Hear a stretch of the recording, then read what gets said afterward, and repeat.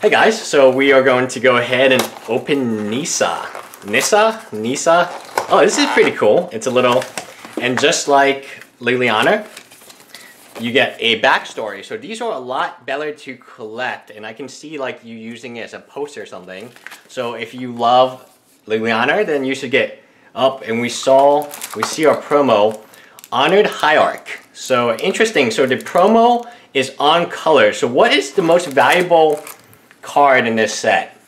Nissa? I feel like it is Nissa, and really cool. It kind of looks like Tomb Raider here.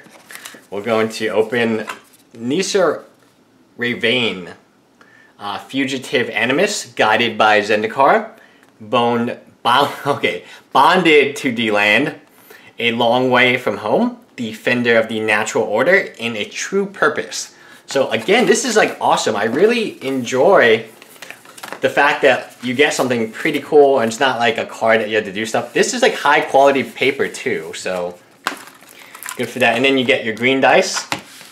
Let's see what packs we have. We have Gideon, Liliana, Chandra, Liliana, Jace, and Gideon.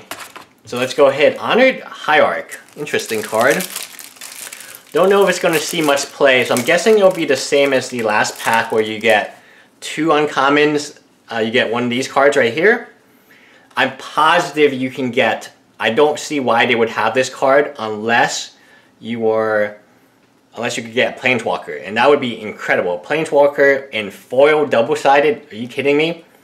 Honored Hierarch, 1 green, Renowned 1. As long as Honored Hierarch is renowned, it has Vigilance, and add 1 mana of any color to your mana pool. Not the worst card. We have some type of invocation. Each creature you control gets... Yeah, this card's pretty good. Yeah, this card's insane. It's like a trample. It's like an overrun effect. Conclave Naturalist. When Conclave Naturalist enters battlefield, you may destroy target artifact or enchantment. Not bad. Empath. Timber Packwolf. Might of Masses. Pretty cool card. And Rocks Maulers. Renowned. Wow, this card's not bad. This card in Standard, I can see being very good. I mean, 4/4 trample, it gets the Renown and then becomes a 6/6 trample. So our 2 rares were Languished, which might be Standard playable. A lot of people are telling me this card is actually very good, will be very good in Standard, and if Goblins are an item, then this card will be very good. And then this card, Honored Hierarch. Obviously, I would have loved if Noble Hierarch was in this set, but I mean, you can't ask for... Renowned 1 is a very interesting mechanic. It makes him a 2/2 beater, which can...